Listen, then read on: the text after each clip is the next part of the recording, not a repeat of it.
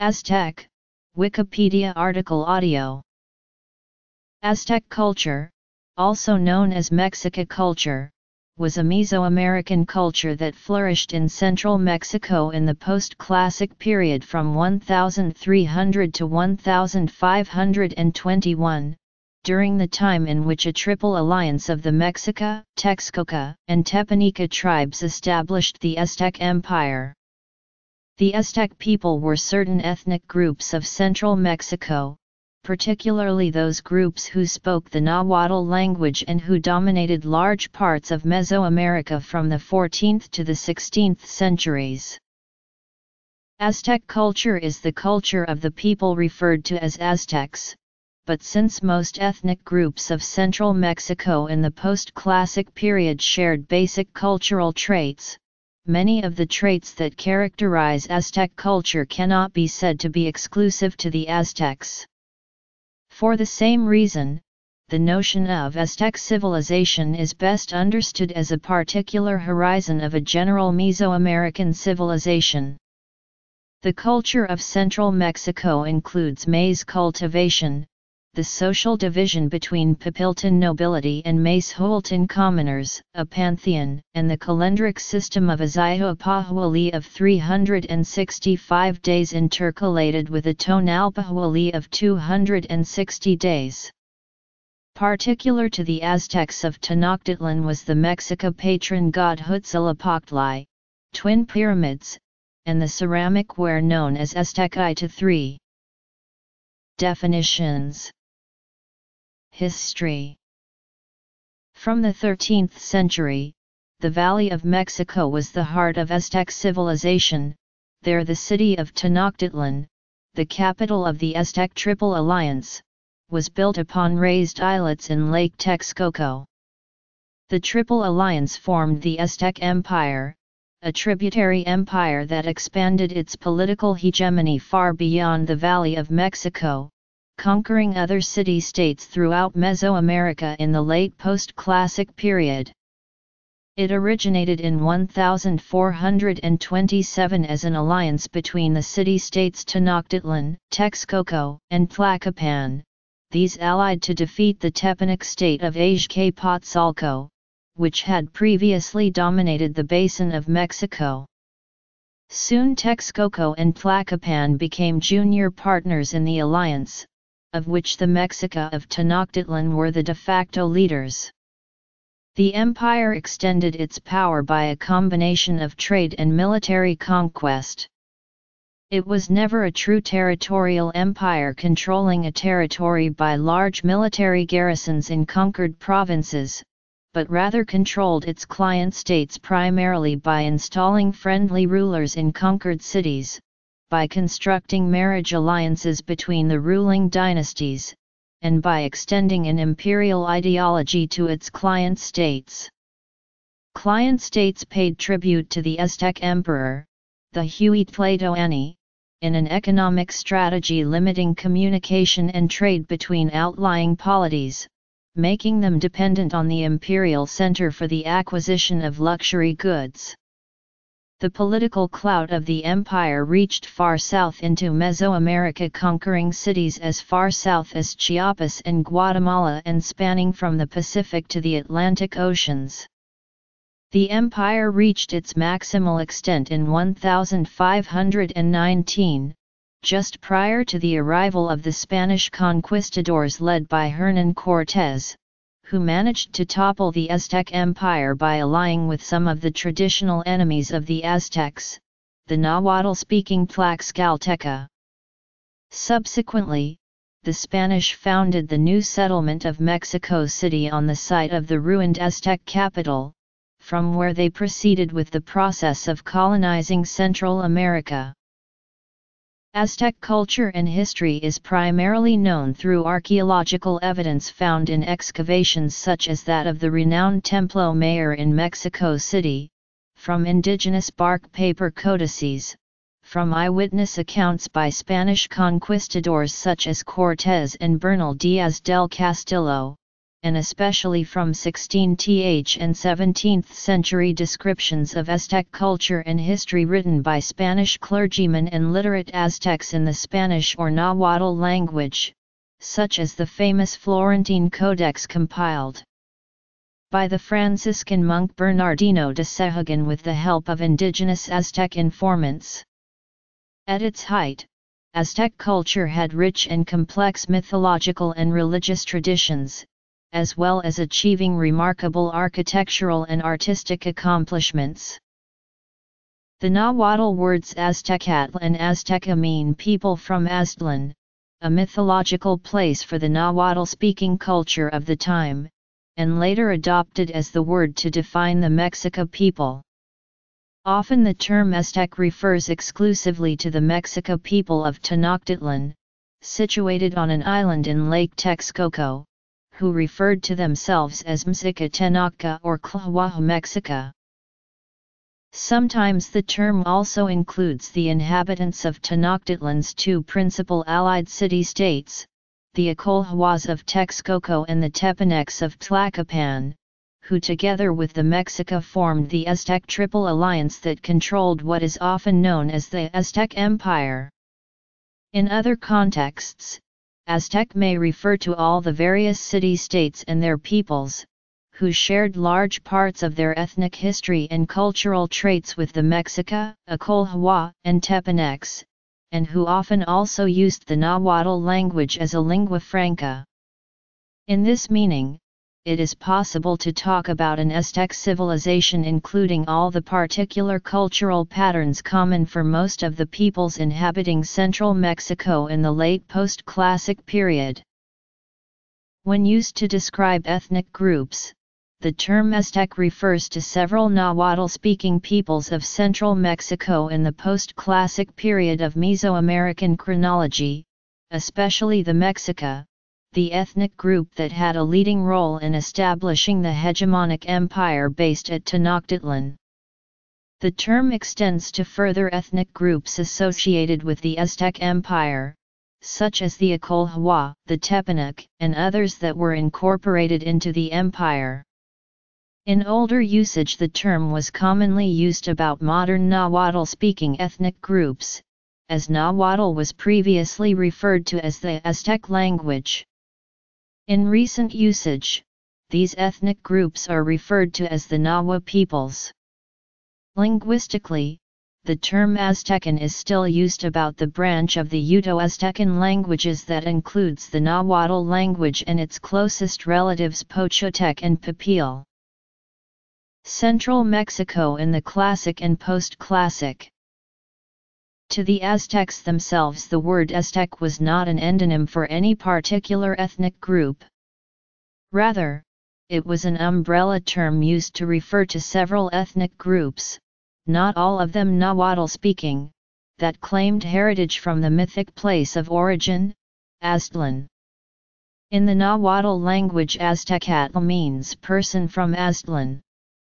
Alexander von Humboldt originated the modern usage of Aztec in 1810, as a collective term applied to all the people linked by trade, custom, religion, and language to the Mexica state and the Triple Alliance. In 1843, with the publication of the work of William H. Prescott, the term was adopted by most of the world, including 19th-century Mexican scholars who saw it as a way to distinguish present-day Mexicans from pre-conquest Mexicans. This usage has been the subject of debate in more recent years, but the term Aztec is still more common. It is a matter of debate whether the enormous city of Teotihuacan was inhabited by speakers of Nahuatl, or whether Nahuas had not yet arrived in central Mexico in the Classic period. It is generally agreed that the Nahua peoples were not indigenous to the highlands of central Mexico, but that they gradually migrated into the region from somewhere in northwestern Mexico.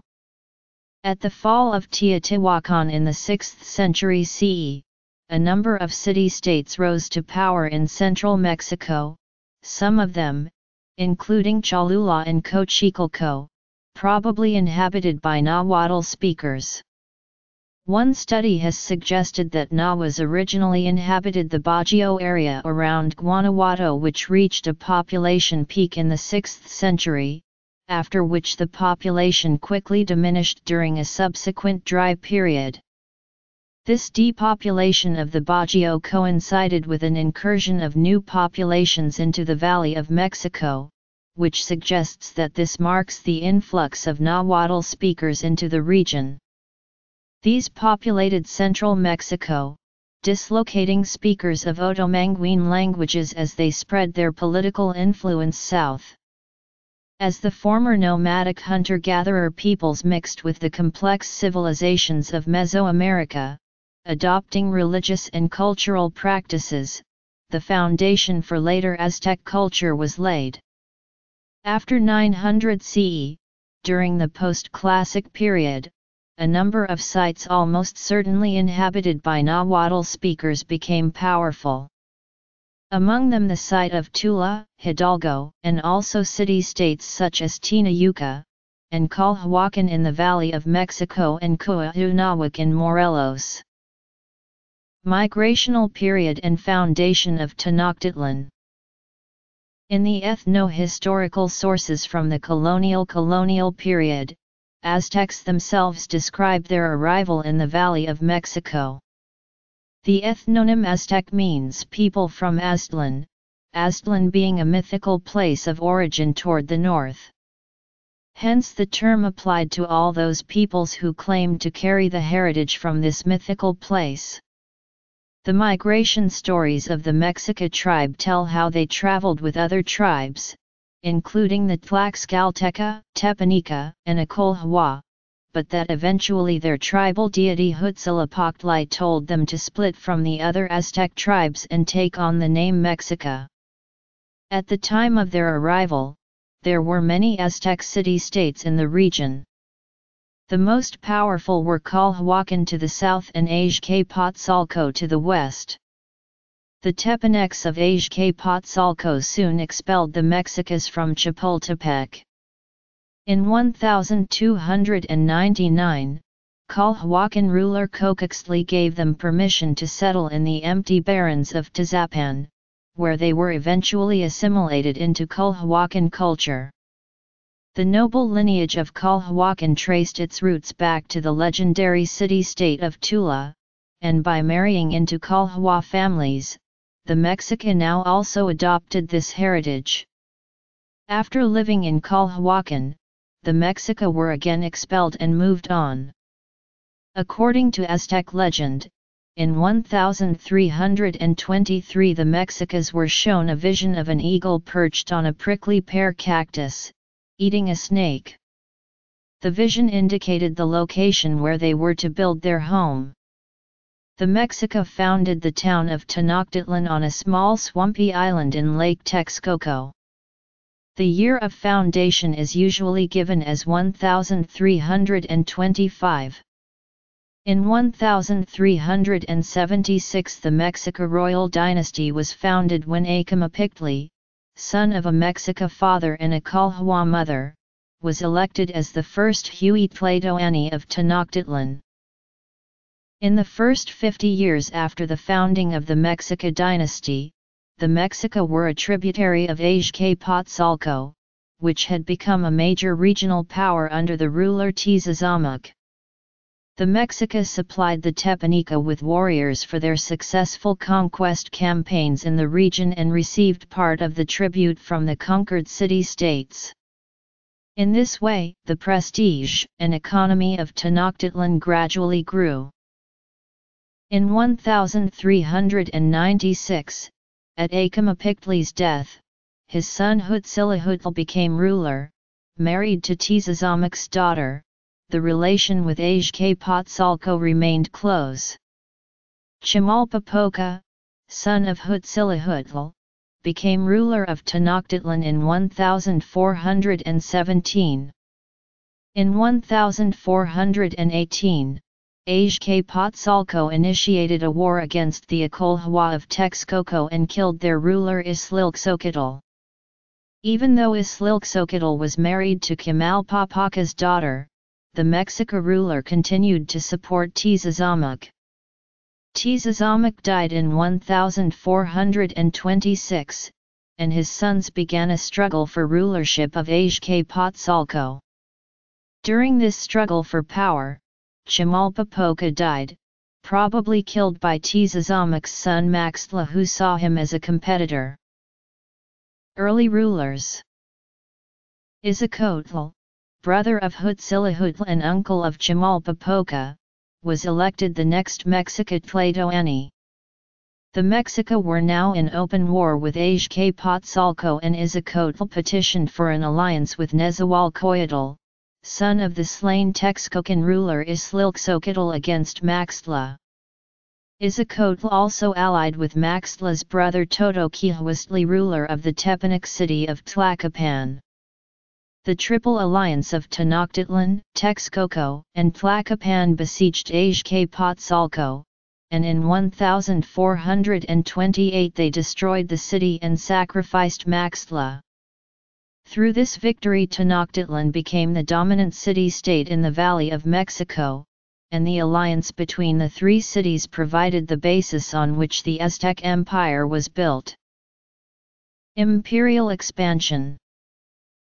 Izicotl proceeded by securing a power basis for Tenochtitlan, by conquering the city-states on the southern lake including Culhuacan, Xochimilco, Cuitlahuac, and Mizquique.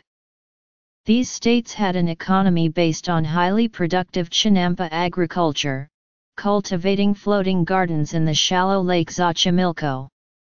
Izicotl then undertook further conquests in the valley of Morelos, subjecting the city-state of Cuauhnahuac. Moticutzoma y Ilhuicamina. In 1440, Moticutzoma y Ilhuicamina was elected Tlatoani. He was son of Huitzilopochtli, brother of Chimalpopoca, and had served as the war leader of his uncle Izicotl in the war against the Tepanecs. The accession of a new ruler in the dominant city-state was often an occasion for subjected cities to rebel by refusing to pay tribute. This meant that new rulers began their rule with a coronation campaign, often against rebellious tributaries, but also sometimes demonstrating their military might by making new conquests. Moticutzoma tested the attitudes of the cities around the valley by requesting laborers for the enlargement of the Great Temple of Tenochtitlan. Only the city of Chalco refused to provide laborers, and hostilities between Chalco and Tenochtitlan would persist until the 1450s.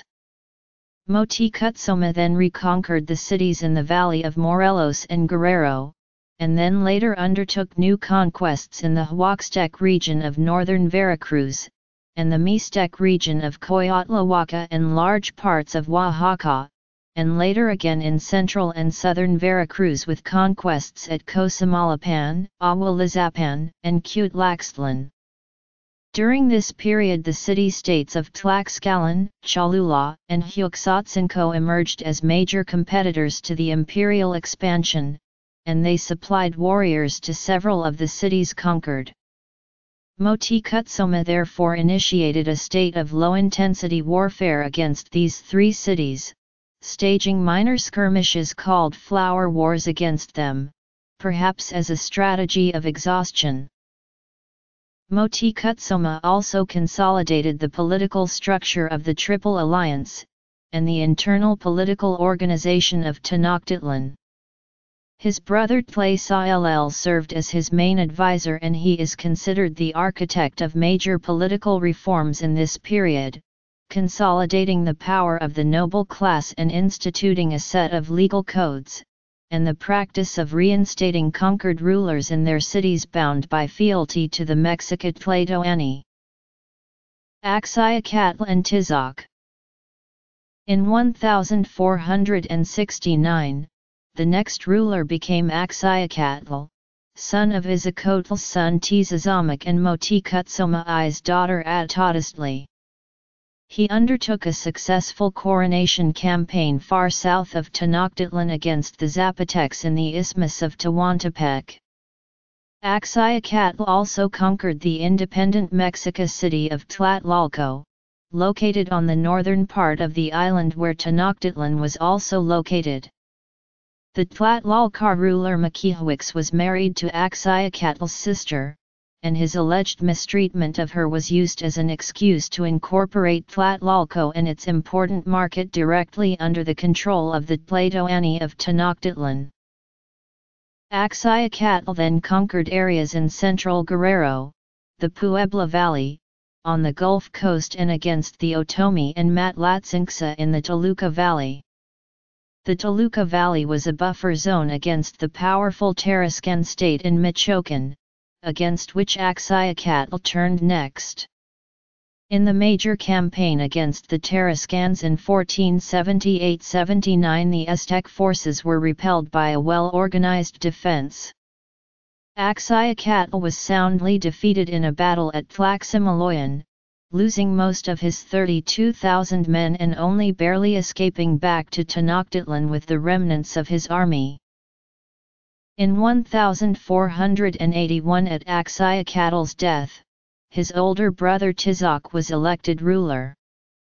Tizoc's coronation campaign against the Otomi of Metztitlan failed as he lost the major battle and only managed to secure 40 prisoners to be sacrificed for his coronation ceremony.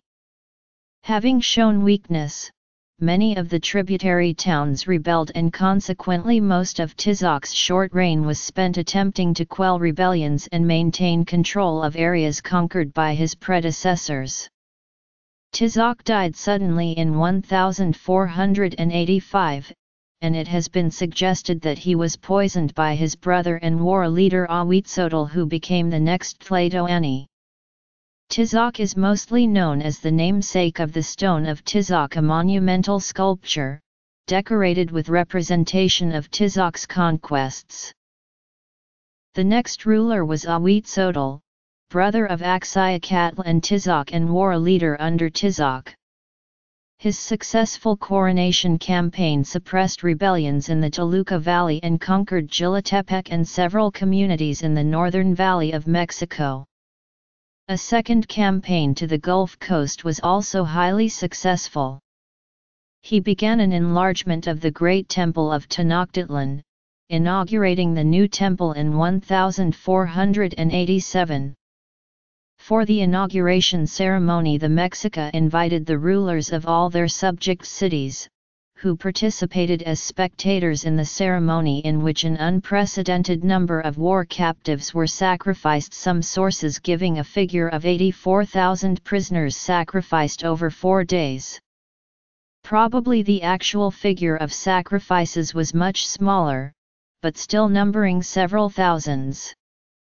Ahuitzotl also constructed monumental architecture in sites such as Calixtlahuaca, Malinalco, and Tepoztlan. After a rebellion in the towns of Aloistlan and Aztotecpac in northern Guerrero, he ordered the entire population executed, and repopulated with people from the Valley of Mexico. He also constructed a fortified garrison at Oztuma, defending the border against the Tarascan state. At the death of Ahuitzotl, the reign passed to his war leader Moticutzomacocoyotzin, a son of Axayacatl. His successful coronation campaign attacked the fortified city of Nopalan in Oaxaca and subjected the adjacent region to the empire. An effective warrior, Moticutzomato maintained the pace of conquest set by his predecessor and subjected large areas in Guerrero, Oaxaca, Puebla, and even far south along the Pacific and Gulf coasts, conquering the province of Coconaco and Chiapas. He also intensified the flower wars waged against Tlaxcalan and Huixotzinco, and secured an alliance with Cholula. He also consolidated the class structure of Aztec society, by making it harder for commoners to accede to the privileged class of the Pipiltin through merit in combat, and instituted a strict sumptuary code limiting the types of luxury goods that could be consumed by commoners. Ahuitzotl. In 1517, Moticuzoma received the first news of ships with strange warriors having landed on the Gulf Coast near Chempa Alan, and he dispatched messengers to greet them and find out what was happening, and he ordered his subjects in the area to keep him informed of any new arrivals. In 1519, he was informed of the arrival of the Spanish fleet of Hernán Cortés, who soon marched towards Tlaxcalan, where he formed an alliance with the traditional enemies of the Aztecs. On November 8, 1519, Moticuzoma II received Cortés and his troops and Tlaxcalan allies on the causeway south of Tenochtitlan, and he invited the Spaniards to stay as his guests in Tenochtitlan. When Aztec troops destroyed a Spanish camp on the Gulf Coast, Cortés ordered Moticuzoma to execute the commanders responsible for the attack, and Moticuzoma complied. At this point the power balance had shifted towards the Spaniards, who now held Moticuzoma as a prisoner in his own palace. As this shift in power became clear to Moticuzoma's subjects, the Spaniards became increasingly unwelcome guests in the capital city, and in June 1520, hostilities broke out, culminating in the massacre in the Great Temple, and a major uprising of the Mexica against the Spanish. During the fighting, Moticuzoma was killed, either by the Spaniards who killed him as they fled the city or by the Mexica themselves who considered him a traitor. Moticuzoma II Cocoyotzin. The Spaniards fled the town on July 1, an episode later characterized as La Noche Triste, which was a major victory for the Aztecs. The Spaniards nevertheless reached Tlaxcalan, where they regrouped and received reinforcements, and began to prepare a campaign of conquest in collaboration with the Tlaxcalteca. In Tenochtitlan a new Tlatoani was chosen, Moticuzoma's brother Cuitlahuac, but as an epidemic of smallpox swept through the city he died, having ruled less than a year. At his death Cuauhtémoc, son of Ahuitzotl, was elected Tlatoani. The Spaniards and thousands of Tlaxcalteca allies returned in the spring of 1521 to lay siege to Tenochtitlan, beginning by conquering the Altepetl on the lake bank, cutting off communications and provisions to the island.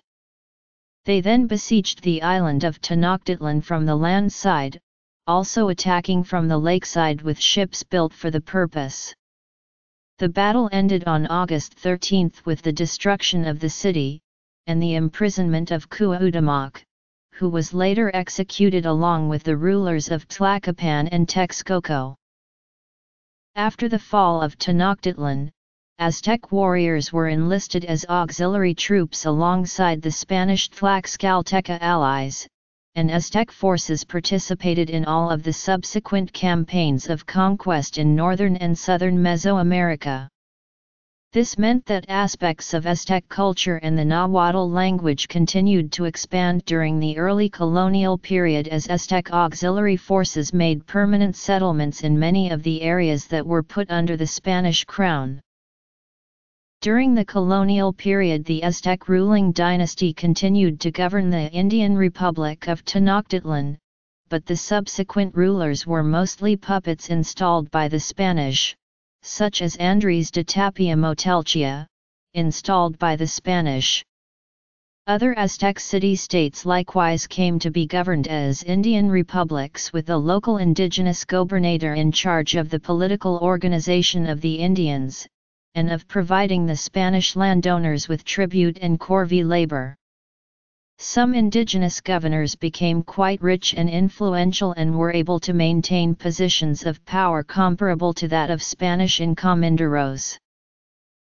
After the arrival of the Europeans in Mexico and the conquest, indigenous populations declined significantly.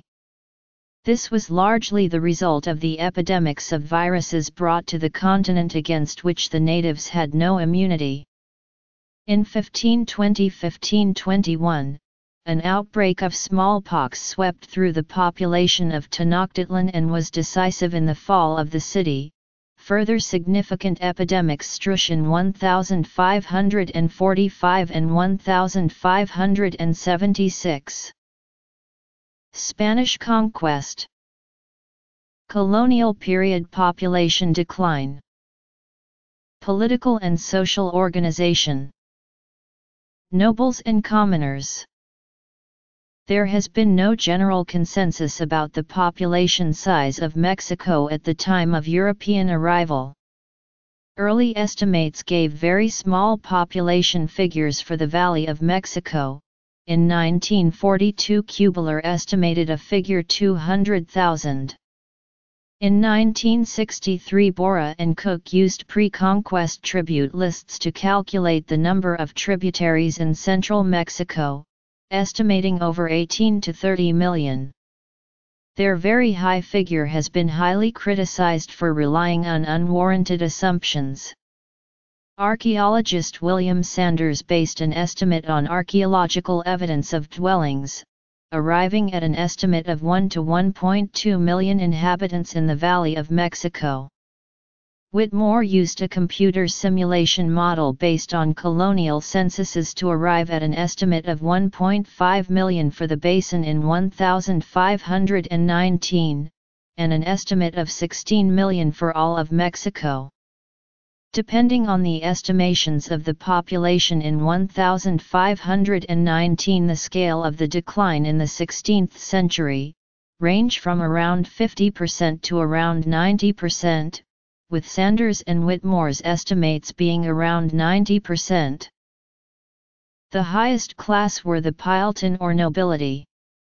The Pili status was hereditary and ascribed certain privileges to its holder, such as the right to wear particularly fine garments and consume luxury goods, as well as to own land and direct corvée labor by commoners.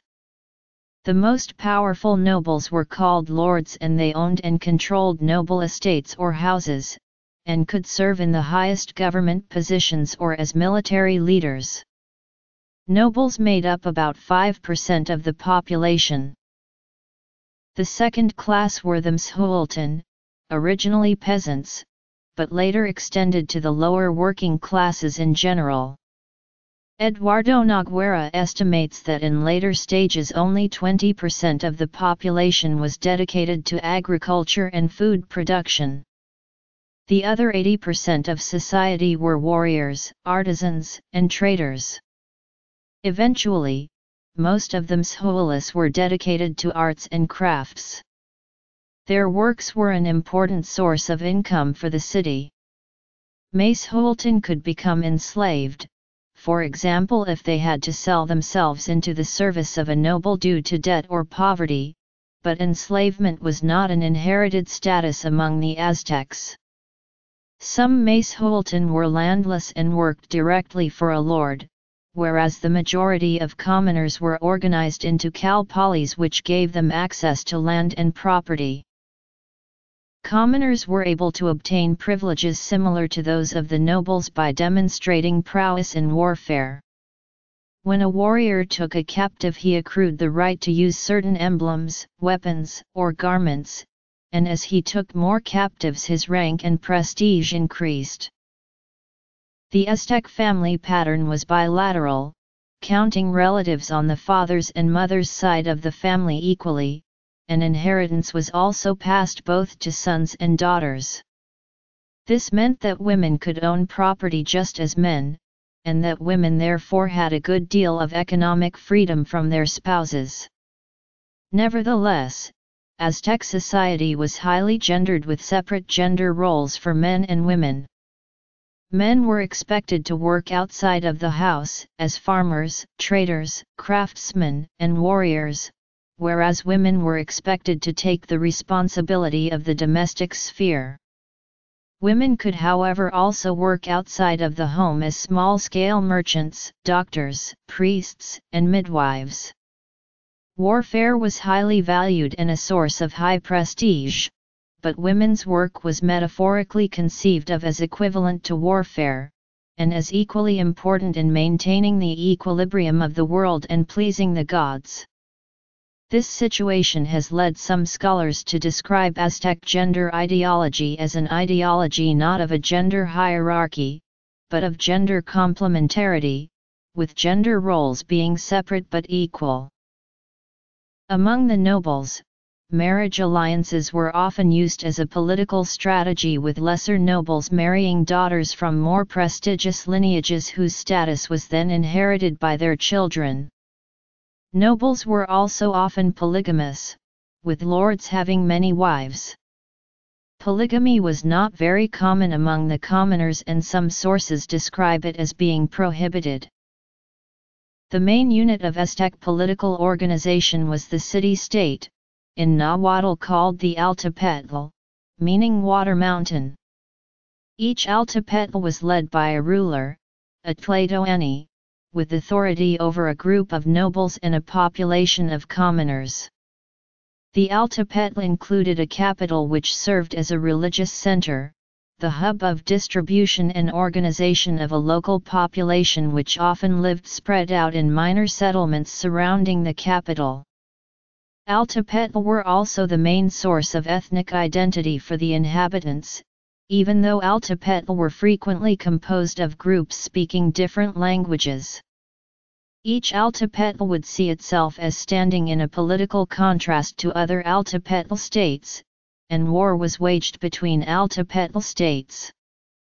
In this way, Nahuatl-speaking Aztecs of one Altepetl would be solidary with speakers of other languages belonging to the same Altepetl, but enemies of Nahuatl speakers belonging to other competing Altepetl states. In the Valley of Mexico, Altepetl was composed of subdivisions called Calpali, which served as the main organizational unit for commoners.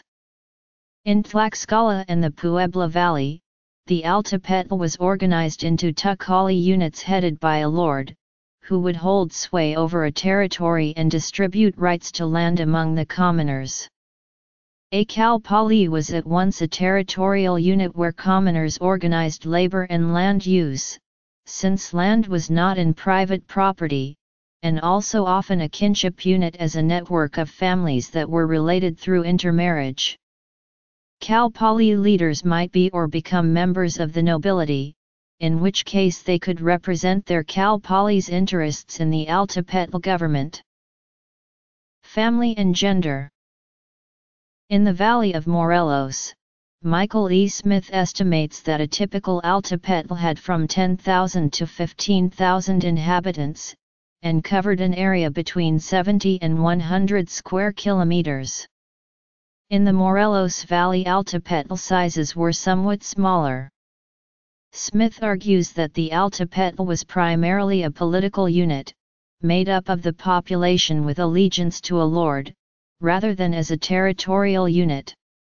He makes this distinction because in some areas minor settlements with different Altepetl allegiances were interspersed. The Aztec Empire was ruled by indirect means.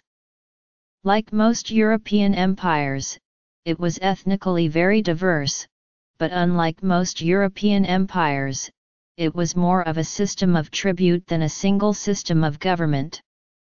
In the theoretical framework of imperial systems posited by Alexander J. Model, the Aztec Empire was an informal or hegemonic empire because it did not exert supreme authority over the conquered lands. It merely expected tributes to be paid. It was also a discontinuous empire because not all dominated territories were connected. For example, the southern peripheral zones of Coconaco were not in direct contact with the center. The hegemonic nature of the Aztec Empire can be seen in the fact that generally local rulers were restored to their positions once their city-state was conquered, and the Aztecs did not interfere in local affairs as long as the tribute payments were made. Although the form of government is often referred to as an empire, in fact most areas within the empire were organized as city-states, known as Altepetlan Nahuatl. These were small polities ruled by a king from a legitimate dynasty. The early Aztec period was a time of growth and competition among Altepetl. Even after the empire was formed in 1428 and began its program of expansion through conquest, the Altepetl remained the dominant form of organization at the local level. The efficient role of the Altepetl as a regional political unit was largely responsible for the success of the empire's hegemonic form of control. Altepetl and Kalpali. Empire. Economy. As all Mesoamerican peoples, Aztec society was organized around maize agriculture. The humid environment in the Valley of Mexico with its many lakes and swamps permitted intensive agriculture. The main crops in addition to maize were beans, squashes, chilies and amaranth. Particularly important for agricultural production in the valley was the construction of chinampas on the lake, artificial islands that allowed the conversion of the shallow waters into highly fertile gardens that could be cultivated year-round. Chinampas are areas of raised land, created from alternating layers of mud from the bottom of the lake, and plant matter/other vegetation. These raised beds were separated by narrow canals, which allowed farmers to move between them by canoe. The chinampas were extremely fertile pieces of land, and yielded, on average, 7 crops annually. On the basis of current chinampa yields, it has been estimated that 1 hectare of chinampa would feed 20 individuals and 9,000 hectares of chinampas could feed 180,000. The Aztecs further intensified agricultural production by constructing systems of artificial irrigation. While most of the farming occurred outside the densely populated areas, within the cities there was another method of farming. Each family had their own garden plot where they grew maize, fruits, herbs, medicines, and other important plants. When the city of Tenochtitlan became a major urban center, water was supplied to the city through aqueducts from springs on the banks of the lake, and they organized a system that collected human waste for use as fertilizer. Through intensive agriculture, the Aztecs were able to sustain a large urbanized population. The lake was also a rich source of proteins in the form of aquatic animals such as fish, amphibians, shrimp, insects, and insect eggs, and waterfowl. The presence of such varied sources of protein meant that there was little use for domestic animals for meat, and scholars have calculated that there was no shortage of protein among the inhabitants of the Valley of Mexico. The excess supply of food products allowed a significant portion of the Aztec population to dedicate themselves to trades other than food production. Apart from taking care of domestic food production, women weaved textiles from agave fibers and cotton. Men also engaged in craft specializations such as the production of ceramics and of obsidian and flint tools, and of luxury goods such as beadwork, featherwork, and the elaboration of tools and musical instruments.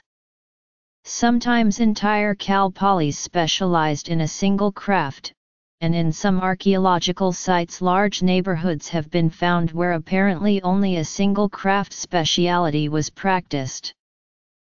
The Aztecs did not produce much metal work, but did have knowledge of basic smelting technology for gold, and they combined gold with precious stones such as jade and turquoise. Copper products were generally imported from the Tarascans of Michoacán. Products were distributed through a network of markets, some markets specialized in a single commodity and other general markets with presence of many different goods. Markets were highly organized with a system of supervisors taking care that only authorized merchants were permitted to sell their goods, and punishing those who cheated their customers or sold substandard or counterfeit goods. A typical town would have a weekly market, while larger cities held markets every day. Cortés reported that the central market of Tlatelolco, Tenochtitlan's sister city, was visited by 60,000 people daily. Some sellers in the markets were petty vendors. Farmers might sell some of their produce, potters sold their vessels, and so on. Other vendors were professional merchants who traveled from market to market seeking profits. Agriculture and subsistence. The Pochteca were specialized long-distance merchants organized into exclusive guilds. They made long expeditions to all parts of Mesoamerica bringing back exotic luxury goods, and they served as the judges and supervisors of the Tlatelolco market. Although the economy of Aztec Mexico was commercialized, land and labor were not commodities for sale. In the commercial sector of the economy, several types of money were in regular use.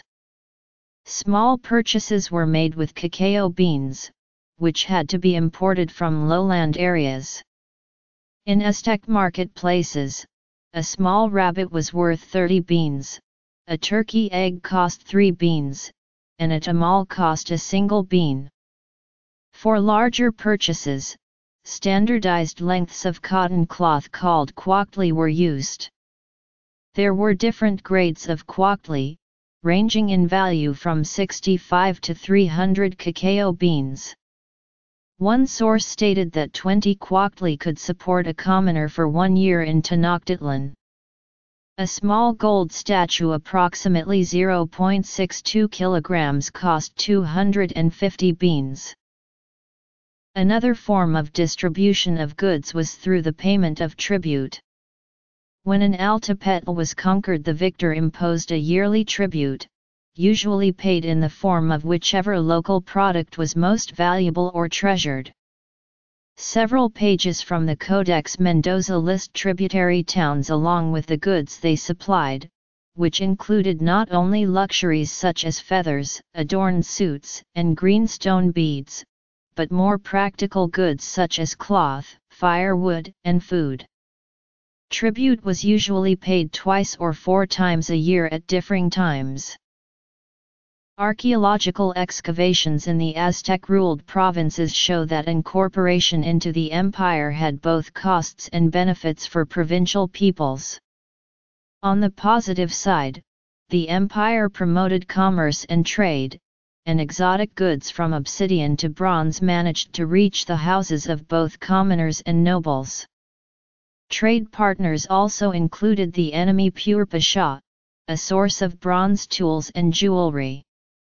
On the negative side, imperial tribute imposed a burden on commoner households, who had to increase their work to pay their share of tribute. Nobles, on the other hand, often made out well under imperial rule because of the indirect nature of imperial organization. The empire had to rely on local kings and nobles and offered them privileges for their help in maintaining order and keeping the tribute flowing. Aztec society combined a relatively simple agrarian-rural tradition with the development of truly urbanized society with a complex system of institutions, specializations, and hierarchies. The urban tradition in Mesoamerica was developed during the Classic period with major urban centers such as Teotihuacan with a population well above 100,000, and at the rise of the Aztec the urban tradition was ingrained in Mesoamerican society, with urban centers serving major religious, political and economic functions for the entire population. The capital city of the Aztec Empire was Tenochtitlan, now the site of modern-day Mexico City. Built on a series of islets in Lake Texcoco, the city plan was based on a symmetrical layout that was divided into 4 city sections called Campan. Tenochtitlan was built according to a fixed plan and centered on the ritual precinct, where the Great Pyramid of Tenochtitlan rose 50 m above the city. Houses were made of wood and loam, roofs were made of reed, although pyramids, temples and palaces were generally made of stone. The city was interlaced with canals, which were useful for transportation. Anthropologist Eduardo Noguera estimates the population at 200,000 based in the house count and merging the population of Tlatelolco. If one includes the surrounding islets and shores surrounding Lake Texcoco, estimates range from 300,000 to 700,000 inhabitants. Michael E. Smith gives a somewhat smaller figure of 212,500 inhabitants of Tenochtitlan based on an area of 1,350 hectares and a population density of 157. The second largest city in the Valley of Mexico in the Aztec period was Texcoco with some 25,000 inhabitants dispersed over 450 hectares. The center of Tenochtitlan was the Sacred Precinct, a walled-off square area which housed the Great Temple, temples for other deities, the Ball Court, the Calmacac, a skull rack Sampantli, displaying the skulls of sacrificial victims, houses of the warrior orders, a penitential palace of the Tlatoani and a merchant's palace. Around the Sacred Precinct were the royal palaces of the rulers. The centerpiece of Tenochtitlan was the Templo Mayor, the Great Temple, a large stepped pyramid with a double staircase leading up to two twin shrines, one dedicated to Tlaloc, the other to Huitzilopochtli. This was where most of the human sacrifices were carried out during the ritual festivals, and the bodies of sacrificial victims were thrown down the stairs. The temple was enlarged in several stages, and most of the Aztec rulers made a point of adding a further stage, each with a new dedication and inauguration. The temple has been excavated in the center of Mexico City, and the rich dedicatory offerings are displayed in the Museum of the Templo Mayor. Archaeologist Eduardo Matos Moctezuma, in his essay Symbolism of the Templo Mayor, posits that the orientation of the temple is indicative of the totality of the vision the Mexica had of the universe. He states that the principal center, or navel, where the horizontal and vertical planes intersect, that is, the point from which the heavenly or upper plane and the plane of the underworld begin and the four directions of the universe originate, is the Templo Mayor of Tenochtitlan. Matos Moctezuma supports his supposition by claiming that the temple acts as an embodiment of a living myth where all sacred power is concentrated and where all the levels intersect. Other major Aztec cities were some of the previous city-state centers around the lake, including Tinayuca, Azcapotzalco, Texcoco, Calhuacan, Tlacopan, Chapultepec, Coyoacan, Xochimilco, and Chalco. In the Puebla Valley, Cholula was the largest city with the largest pyramid temple in Mesoamerica, while the Confederacy of Tlaxcala consisted of 4 smaller cities. In Morelos, Cuauhnahuac was a major city of the Nahuatl-speaking Tlahuica tribe, and Tolucan in the Toluca Valley was the capital of the Matlatzinxa tribe, which included Nahuatl speakers as well as speakers of Otomi and the language today called Matlatzinxa. Most Aztec cities had a similar layout, with a central plaza with a major pyramid with 2 staircases and a double temple oriented towards the west. Aztec religion was organized around the practice of calendar rituals dedicated to a pantheon of different deities. Similar to other Mesoamerican religious systems, it has generally been understood as a polytheist agriculturalist religion with elements of animism. Central in the religious practice was the offering of sacrifices to the deities, as a way of thanking or paying for the continuation of the cycle of life. Crafts and trades. Trade and distribution. The main deities worshipped by the Aztecs were Tlaloc, a rain and storm deity, Huitzilopochtli, a solar and martial deity, and the tutelary deity of the Mexica tribe, Quetzalcoatl, a wind, sky, and star deity and cultural hero, Tezcatlipoca, a deity of the night, magic, prophecy and fate.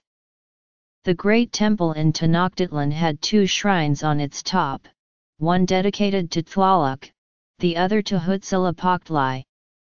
Quetzalcoatl and Tezcatlipoca each had separate temples within the religious precinct close to the Great Temple, and the high priests of the Great Temple were named Quetzalcoatl Tlamacazc. Other major deities were Tlaltecutli or Coatlicue, a female earth deity.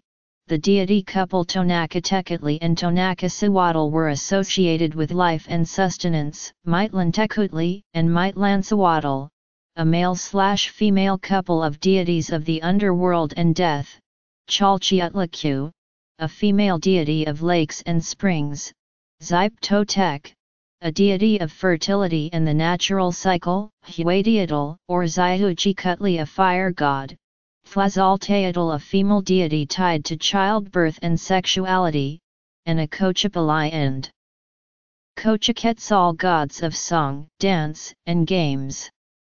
In some regions, particularly Tlaxcala, Mixcoatl or Camaxtli was the main tribal deity. A few sources mention a deity Ometeotl who may have been a god of the duality between life and death, male and female, and who may have incorporated Tonacatecutli and Tonacasihuatl. Apart from the major deities, there were dozens of minor deities, each associated with an element or concept, and as the Aztec Empire grew, so did their pantheon, because they adopted and incorporated the local deities of conquered people into their own. Additionally, the major gods had many alternative manifestations or aspects, creating small families of gods with related aspects. Aztec mythology is known from a number of sources written down in the colonial period. One set of myths, called Legend of the Suns, describe the creation of 4 successive suns, or periods, each ruled by a different deity and inhabited by a different group of beings. Each period ends in a cataclysmic destruction that sets the stage for the next period to begin. In this process, the deities Tezcatlipoca and Quetzalcoatl appear as adversaries, each destroying the creations of the other. The current sun, the 5th, was created when a minor deity sacrificed himself on a bonfire and turned into the sun, but the sun only begins to move once the other deities sacrifice themselves and offers it their life force. Tribute. In another myth of how the earth was created, Tezcatlipoca and Quetzalcoatl appear as allies, defeating a giant crocodile Cipactli and requiring her to become the earth, allowing humans to carve into her flesh and plant their seeds, on the condition that in return they will offer blood to her. And in the story of the creation of humanity, Quetzalcoatl travels with his twin Colitl to the underworld and brings back bones which are then ground like corn on a metate by the goddess Cihuacotl. The resulting dough is given human form and comes to life when Quetzalcoatl imbues it with his own blood. Urbanism. Tenochtitlan. The Great Temple. Other cities. Religion. Deities. Mythology and cosmovision. Calendar. Human sacrifice. Art and cultural production.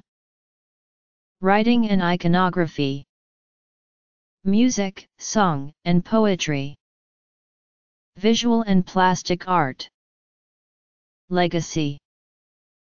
Huitzilopochtli is the deity tied to the Mexica tribe, and he figures in the story of the origin and migrations of the tribe. On their journey, Huitzilopochtli, in the form of a deity bundle carried by the Mexica priest, continuously spurs the tribe on by pushing them into conflict with their neighbors whenever they are settled in a place. In another myth, Huitzilopochtli defeats and dismembers his sister, the lunar deity Coyolxauhqui, and her 400 brothers at the hill of Coatpitl. The southern side of the Great Temple, also called Coatpitl, was a representation of this myth, and at the foot of the stairs lay a large stone monolith carved with a representation of the dismembered goddess. Aztec religious life was organized around the calendars. As most Mesoamerican people, the Aztecs used two calendars simultaneously, a ritual calendar of 260 days called the Tonalpohualli and a solar calendar of 365 days called the Xiuhpohualli. Each day had a name and number in both calendars, and the combination of two dates were unique within a period of 52 years. The Tonalpohualli was mostly used for divinatory purposes, and it consisted of 20-day signs and number coefficients of 113 that cycled in a fixed order. The Xiuhpohualli was made up of 18 months of 20 days, and with a remainder of 5 void days at the end of a cycle before the new Xiuhpohualli cycle began. Each 20-day month was named after the specific ritual festival that began the month, many of which contained a relation to the agricultural cycle. Whether, and how, the Aztec calendar corrected for leap year is a matter of discussion among specialists. The monthly rituals involved the entire population, as rituals were performed in each household, in the Cal Poly temples and in the main sacred precinct. Many festivals involved different forms of dancing, as well as the reenactment of mythical narratives by deity impersonators and the offering of sacrifice, in the form of food, animals, and human victims. Every 52 years the two calendars reached their shared starting point and a new calendar cycle began. This calendar event was celebrated with a ritual known as Xiuhpohualli, or the New Fire Ceremony. In this ceremony, old pottery was broken in all homes and all fires in the Aztec realm were put out. Then a new fire was drilled over the breast of a sacrificial victim, and runners brought the new fire to the different Cal Poly communities where fire was redistributed to each home. The night without fire was associated with the fear that star demons, Tzitzimime, might descend and devour the earth, ending the fifth period of the sun. To the Aztecs, death was instrumental in the perpetuation of creation, and gods and humans alike had the responsibility of sacrificing themselves in order to allow life to continue. As described in the myth of creation above, humans were understood as responsible for the sun's continued revival, as well as for the paying the earth for its continued fertility. Blood sacrifice in various forms were conducted. Both humans and animals were sacrificed, depending on the god to be placated and the ceremony being conducted, and priests of some gods were sometimes required to provide their own blood through self-mutilation. It is known that some rituals included acts of cannibalism, with the captor and his family consuming part of the flesh of their sacrificed captives, but it is not known how widespread this practice was. While human sacrifice was practiced throughout Mesoamerica, the Aztecs, if their own accounts are to be believed, brought this practice to an unprecedented level. For example, for the reconsecration of the Great Pyramid of Tenochtitlan in 1487, the Aztecs reported that they sacrificed 80,400 prisoners over the course of 4 days, reportedly by Ahuitzotl, the great speaker himself. This number, however, is not universally accepted. The scale of Aztec human sacrifice has provoked many scholars to consider what may have been the driving factor behind this aspect of Aztec religion. In the 1970s, Michael Harner and Marvin Harris argued that the motivation behind human sacrifice among the Aztecs was actually the cannibalization of the sacrificial victims. Harner claimed that very high population pressure and an emphasis on maize agriculture, without domesticated herbivores, led to a deficiency of essential amino acids amongst the Aztecs. While there is universal agreement that the Aztecs practiced sacrifice, there is a lack of scholarly consensus as to whether cannibalism was widespread. Harris, author of Cannibals and Kings, has propagated the claim, originally proposed by Harner, that the flesh of the victims was a part of an aristocratic diet as a reward, since the Aztec diet was lacking in proteins. These claims have been refuted by Bernard Ortiz Montellano who, in his studies of Aztec health, diet, and medicine, demonstrates that while the Aztec diet was low in animal proteins, it was rich in vegetable proteins. Ortiz also points to the preponderance of human sacrifice during periods of food abundance following harvests compared to periods of food scarcity, the insignificant quantity of human protein available from sacrifices and the fact that aristocrats already had easy access to animal protein. Today many scholars point to ideological explanations of the practice, noting how the public spectacle of sacrificing warriors from conquered states was a major display of political power, supporting the claim of the ruling classes to divine authority. It also served as an important deterrent against rebellion by subjugated polities against the Aztec state, and such deterrents were crucial in order for the loosely organized empire to cohere. The Aztecs did not have a fully developed writing system like the Maya did, but like the Maya and Zapotec they did use a writing system that combined logographic signs with phonetic syllable signs. Logograms would for example be the use of an image of a mountain to signify the word Tepetl mountain, whereas a phonetic syllable sign would be the use of an image of a tooth tlantli to signify the syllable tla in words unrelated to teeth. The combination of these principles allowed the Aztecs to represent the sounds of names of persons and places. Narratives tended to be represented through sequences of images, using different iconographic conventions such as footprints to show paths, temples on fire to show conquest events, etc.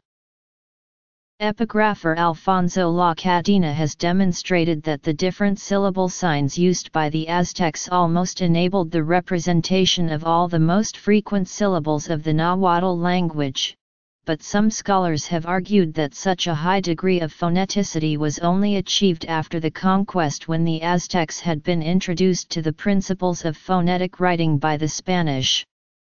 Other scholars, notably Gordon Whitaker, have argued that the syllabic and phonetic aspects of Aztec writing were considerably less systematic and more creative than La Cadena's proposal suggests, arguing that Aztec writing never coalesced into a strictly syllabic system such as the Maya writing, but rather used a wide range of different types of phonetic signs.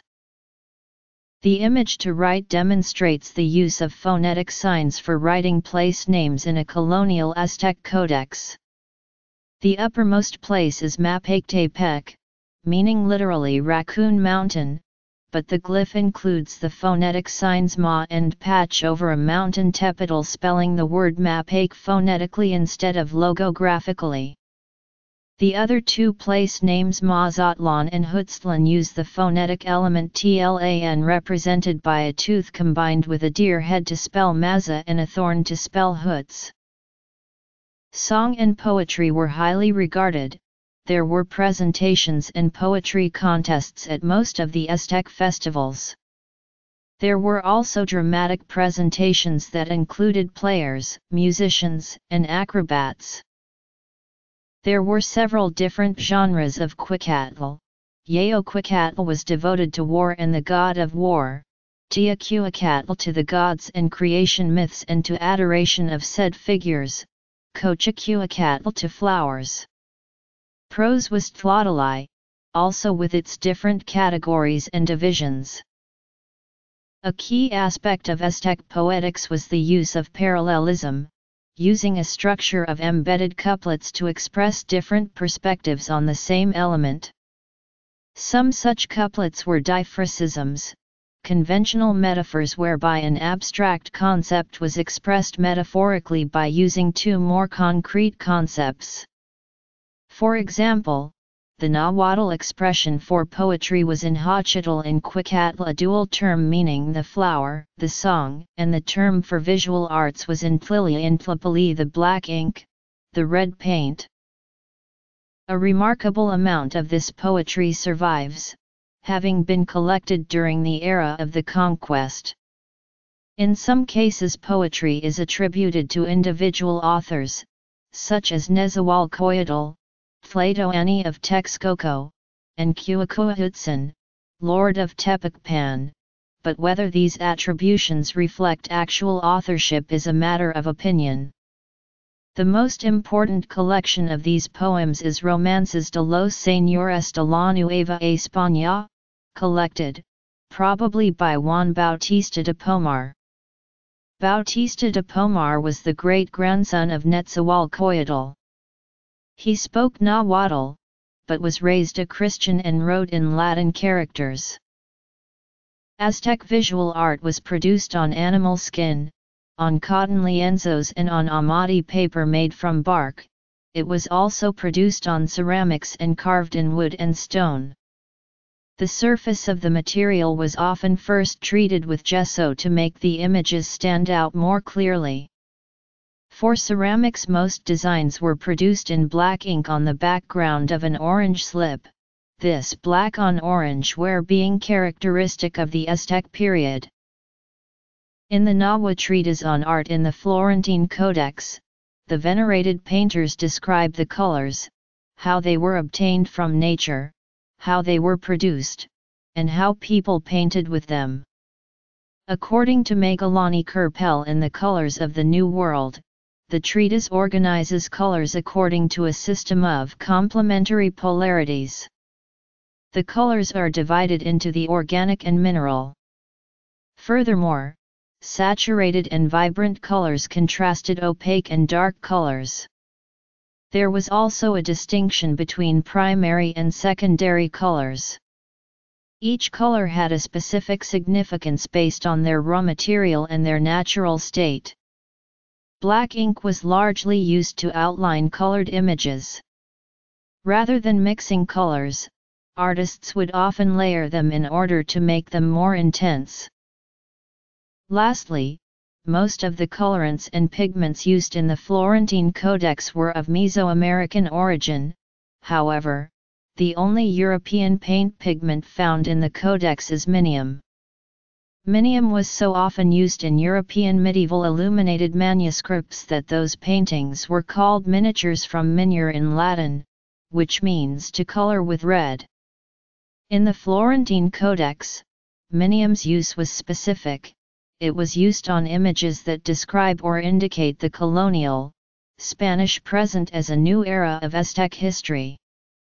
Minimum represented the present as it was dominated by Spaniards who had won the colonial war, while Noquestli represented the primitive, indigenous past of New Spain. Thus, the contrast between the saturated and diluted colors were utilized to indicate two temporalities in Mesoamerican history. Sculptures were carved in stone and wood, but few wood carvings have survived. Aztec stone sculptures exist in many sizes from small figurines to large monuments, and are characterized by a high quality of work. Ceramics was also used for large sculptures and decorative vessels. Most modern-day Mexicans are mestizos, of mixed indigenous and European ancestry.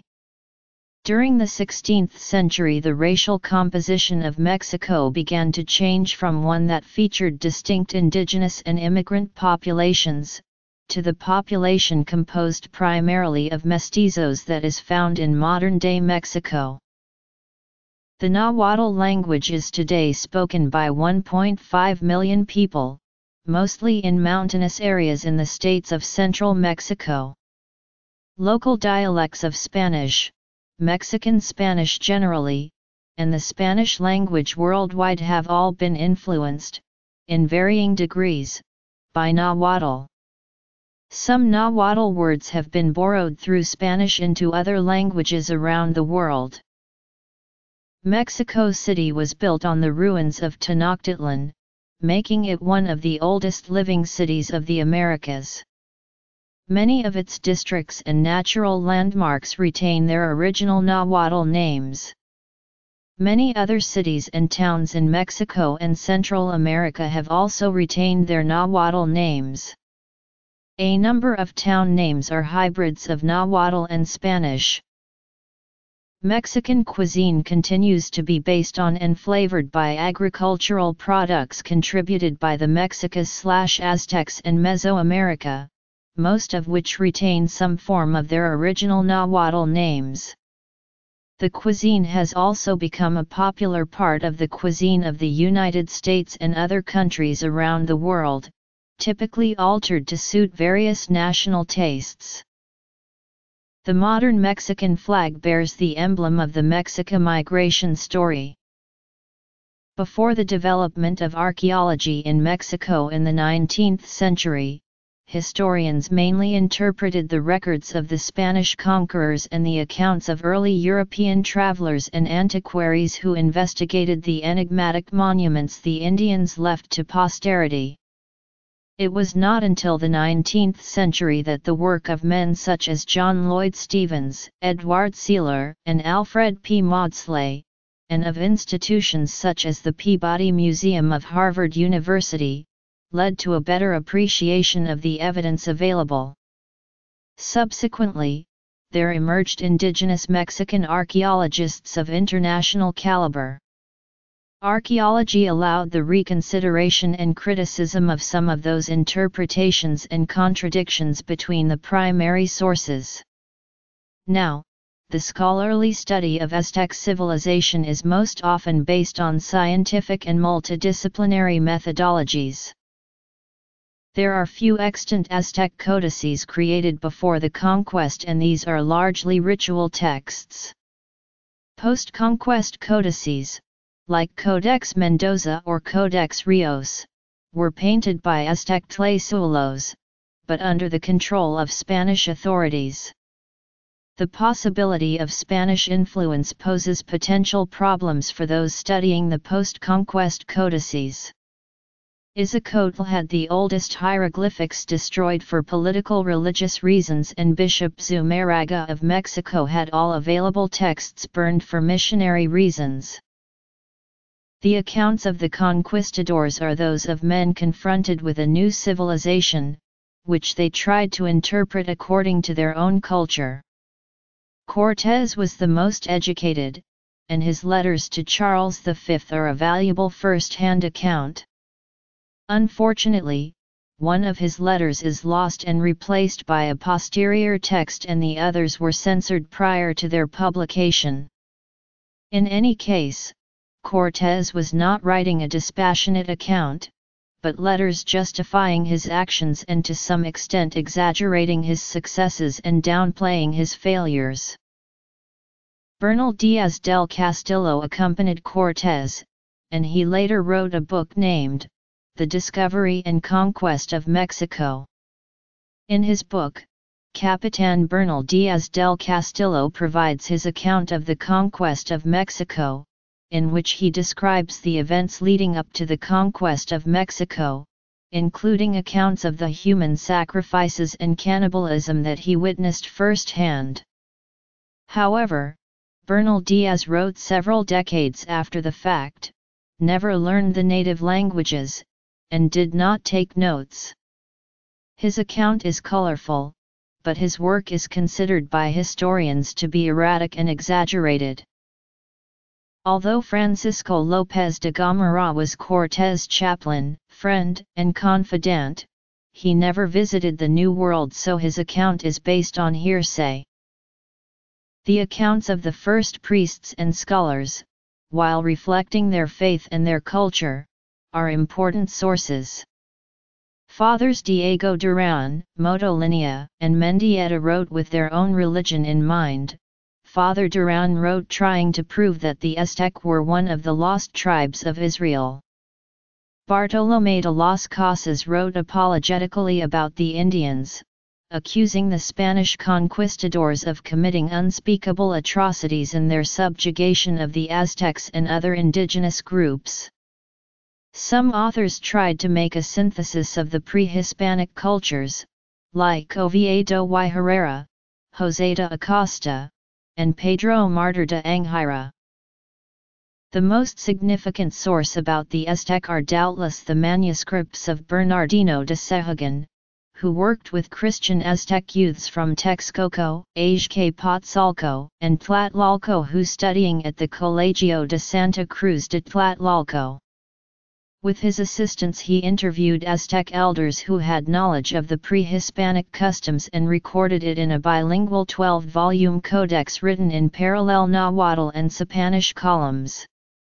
The work is now known as the Florentine Codex. Other important sources are the work of native and mestizo authors, descendants of the upper classes. These authors include Don Fernando Alvarado Tizazamac, Quimalpahin Coahuilhuanatzin, Juan Bautista de Pomar, and Fernando de Alva Cortés Islilxocotl. Islilxocotl, for example, wrote a history of Texcoco from a Christian point of view. His account of Netzahualcoyotl, an ancestor of Islilxocotls, has a strong resemblance to the story of King Solomon and portrays Netzahualcoyotl as a monotheist and a critic of human sacrifice. Diego Muñoz Camargo, a Tlaxcalan mestizo, wrote the history of Tlaxcala 6 decades after the Spanish conquest. Some parts of his work have a strong Tlaxcala bias. Historiography. Aztec codices. The conquistadors. Priests and scholars. Native authors. Notes. Footnotes.